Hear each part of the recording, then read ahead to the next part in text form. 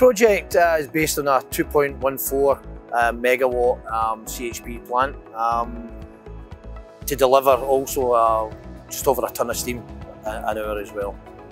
It surpassed expectations.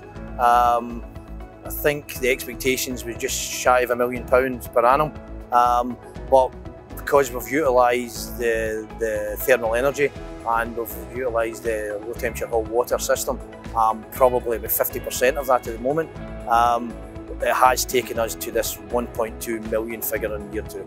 Future is to utilise all the thermal energy. I've already mentioned about 50% of the energy is used. We've got a CPA in draft that's going to use up another 250 kilowatts to heat the office administration block.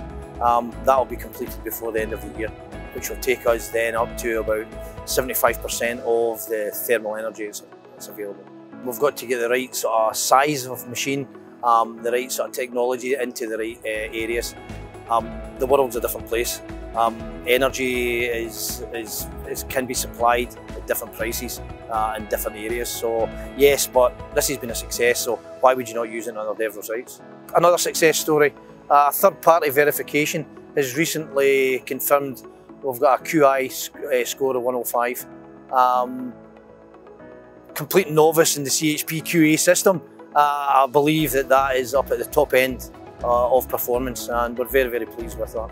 2-year anniversary since we installed, commissioned and set my baby up running, which has proved to be a huge success. More than 30.7 gigs of energy actually produced to date. I think it can be a complete success.